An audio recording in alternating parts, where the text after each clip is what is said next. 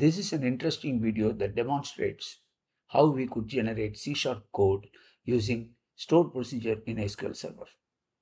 In Windows form, you might have buttons to add record, edit and update, delete, reset text boxes, combo boxes. All these action buttons involve repetitive coding like declaration of variables, adding parameters, getting values from text boxes and combo boxes, or values from data grid view. Now I'm going to demonstrate how this process could be automated.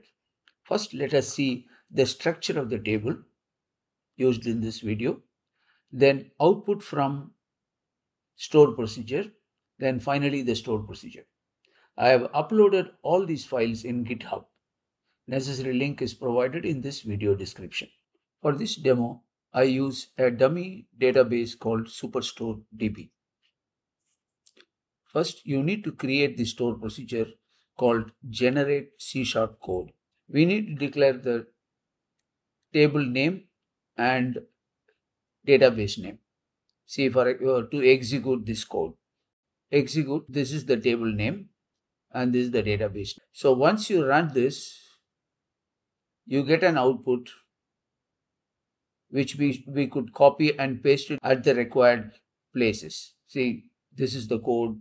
This is the output to reset all values. For example, billing number.text is equal to string empty. Like this, every line of code is given.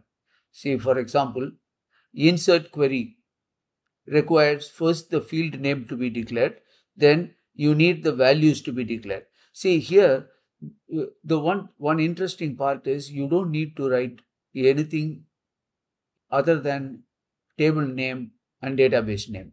So it will pick up all the values. In the case of insert query, you may not need that ID column to be inserted, so which you should remove before you inserting this code into C#. Similarly, you have code for adding parameters.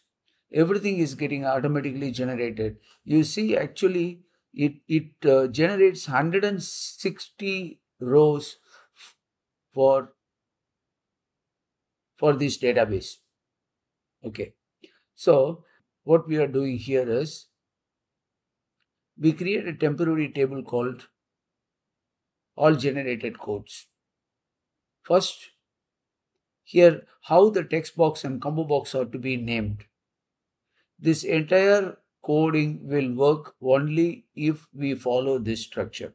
Otherwise, after generating this part, you need to take it to Word file and modify the names. That's the only condition. And this is the code to generate text boxes to reset, which is this part of the output is taken care by this code.